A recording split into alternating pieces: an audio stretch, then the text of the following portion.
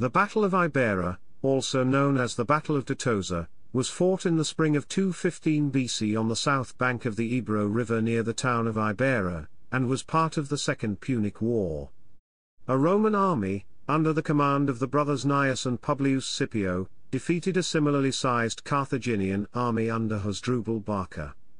The Romans, under Gnaeus Scipio, had invaded Iberia in late 218 BC and established a foothold after winning the Battle of Cissa.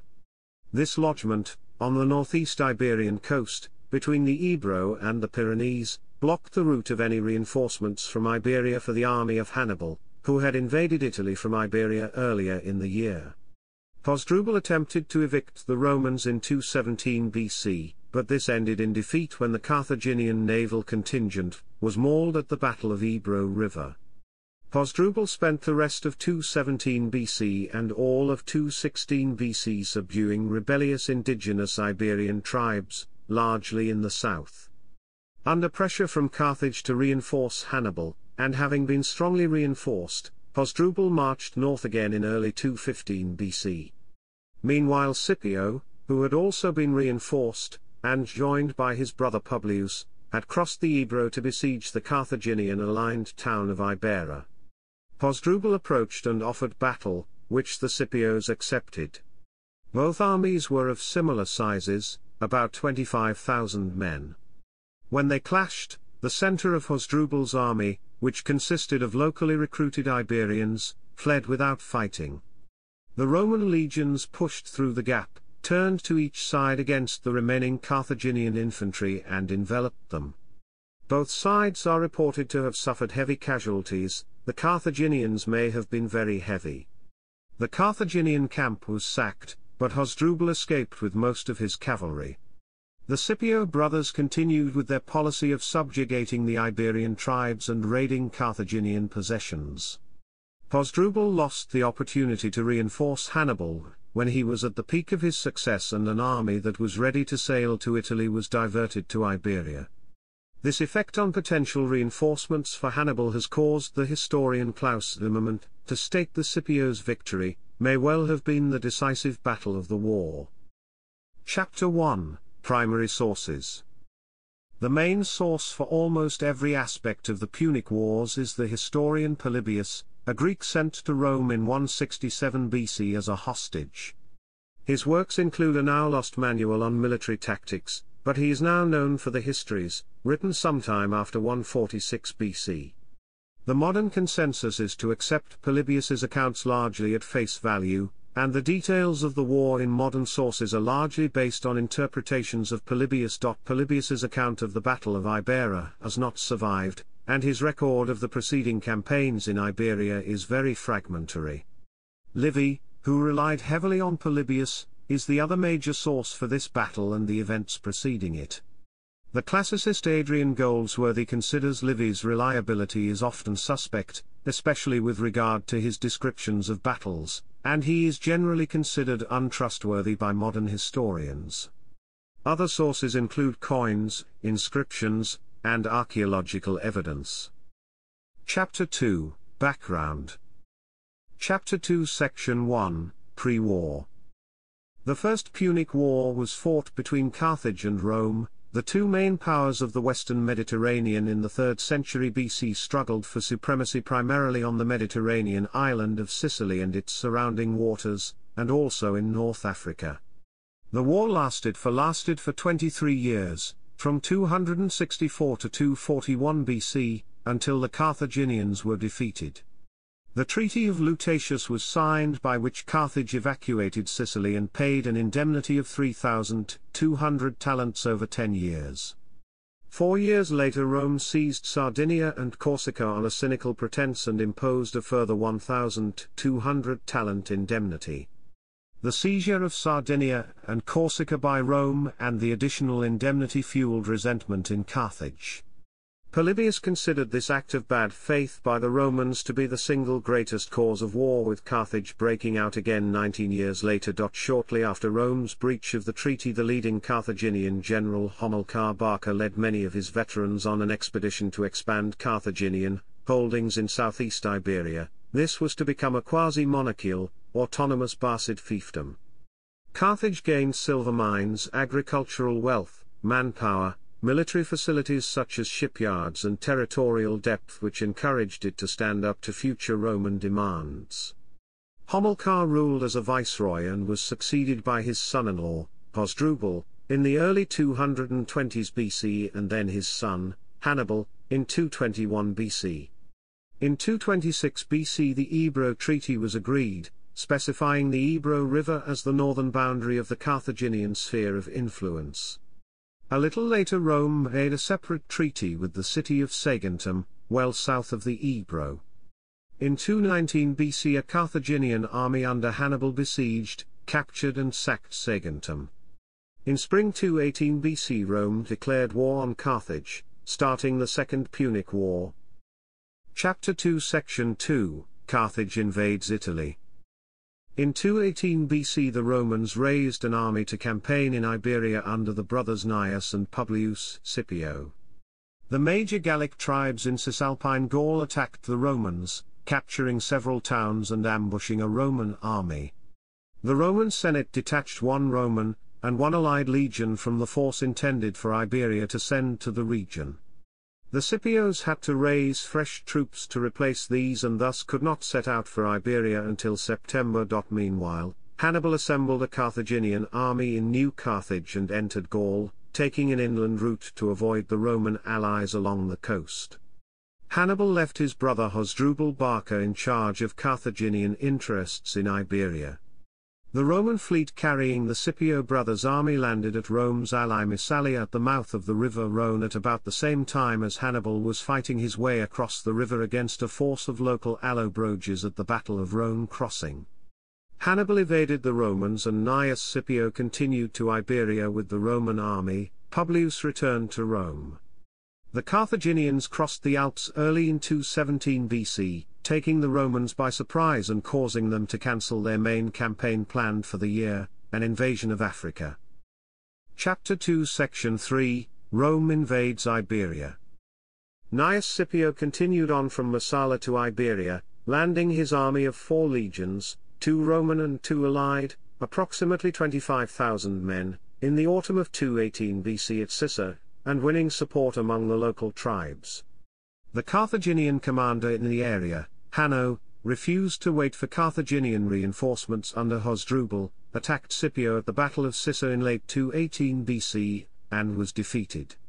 In 217 BC, the Carthaginians moved to engage the combined Roman and Massalian fleet at the Battle of Ebro River.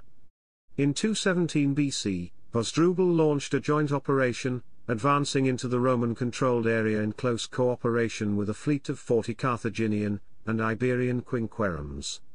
The naval component was defeated by 55 Roman and Massalian vessels at the Battle of Ebro River, with 29 Carthaginian ships were lost.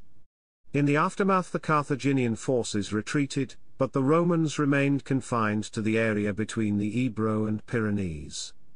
The Roman lodgement was preventing the Carthaginians from sending reinforcements from Iberia to Hannibal or to the insurgent Gauls in northern Italy. The Carthaginian setbacks caused some of the Iberian tribes to turn against them, notably the Turdetani in the southwest. While Hasdrubal was putting down this uprising, Gnaeus Scipio received 8,000 reinforcements, under his brother Publius Scipio, in 217 BC. Hasdrubal received orders from Carthage to move into Italy and join up with Hannibal to put pressure on the Romans in their homeland. Hasdrubal demurred, arguing that Carthaginian authority over the Spanish tribes was too fragile for him to move out of the southwest. In 217 BC he received 4,500 reinforcements from Africa, and in 216 BC an entire army, although of unknown size. The historian of the Punic Wars Dexter Hoyos points out this was even though itself was supposed to be a reservoir of first-class fighting men. Clearly the enthusiasm for Carthage of the indigenous Iberians was suspect. Chapter 3, Prelude. Having quelled the Turdetani, Hasdrubal left his subordinate Himilco in charge at Cartagena, and marched north with his field army in early 215 BC. The Romans crossed the Ebro River in force and laid siege to Ibera, a small town on the south bank of the river Ebro which was allied to Carthage. Hasdrubal in turn laid siege to a Roman-aligned town, and the Scipios lifted their siege and moved to engage him. Chapter 4, Opposing Forces. Chapter 4 Section 1, Roman. Most male Roman citizens were eligible for military service, and would serve as infantry, a better-off minority providing a cavalry component. Traditionally, when at war the Romans would raise 2 legions, each of 4,200 infantry and 300 cavalry. Approximately 1,200 of the infantry, poorer or younger men unable to afford the armor and equipment of a standard legionary, served as javelin-armed skirmishers, known as velites. They carried several javelins, which would be thrown from a distance, a short sword, and a 90 cm shield. The balance were equipped as heavy infantry, with body armor, a large shield and short thrusting swords. They were divided into 3 ranks, of which the front rank also carried 2 javelins, while the second and third ranks had a thrusting spear instead. Both legionary subunits and individual legionaries fought in relatively open order. It was the long-standing Roman procedure to elect 2 men each year, known as consuls, to each lead an army. An army was usually formed by combining a Roman legion with a similarly sized and equipped legion provided by their Latin allies. Allied legions usually had a larger attached complement of cavalry than Roman ones. The order of battle of the Roman army at Ibera is not known, but has been estimated at around 25,000, probably made up of 2 Roman legions, 2 Italian allied legions and their associated cavalry, and reinforced by an unknown number of locally recruited Iberian infantry and cavalry. It is believed to have been about the same size as the Carthaginian army.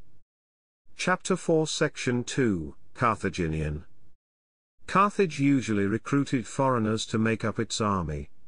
Many would be from North Africa, which provided several types of fighters including close-order heavy infantry equipped with large shields, helmets, short swords and long thrusting spears, javelin-armed light infantry skirmishers, close-order shock cavalry carrying spears, and light cavalry skirmishers who threw javelins from a distance and avoided close combat. Iberia provided large numbers of experienced infantry, unarmored troops who would charge ferociously, but had a reputation for breaking off if a combat was protracted. Militia would sometimes be recruited from Carthaginian populated cities and colonies, and would be equipped as the North African heavy infantry.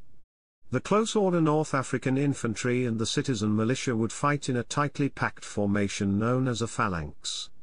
The Libyans were usually well trained, but the citizen militia were notoriously ill-trained and ill-disciplined.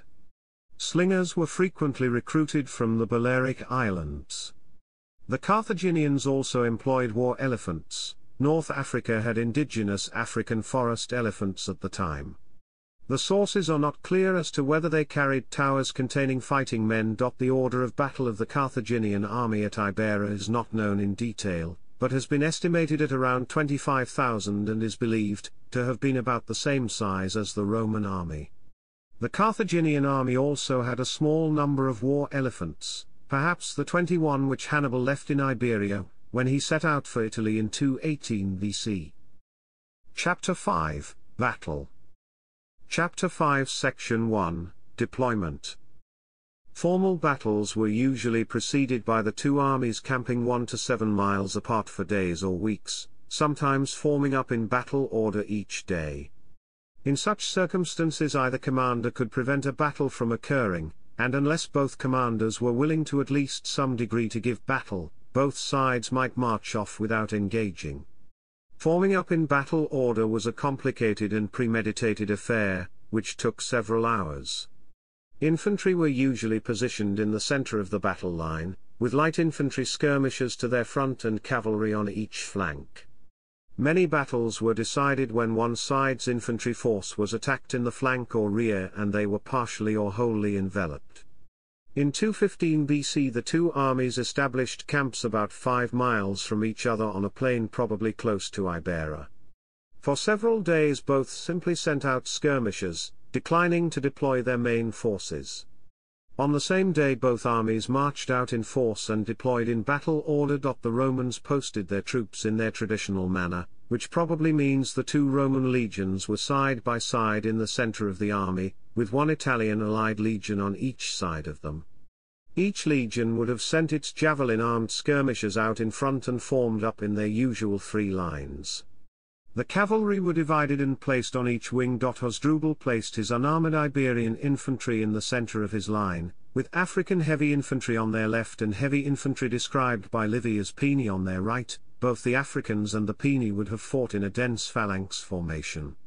Libyan and Iberian cavalry were positioned on the left wing facing the Roman and Roman allied Iberian horse, while Numidian light cavalry covered the right wing facing the allied Italian horsemen. The elephants were most probably placed at intervals in front of the infantry.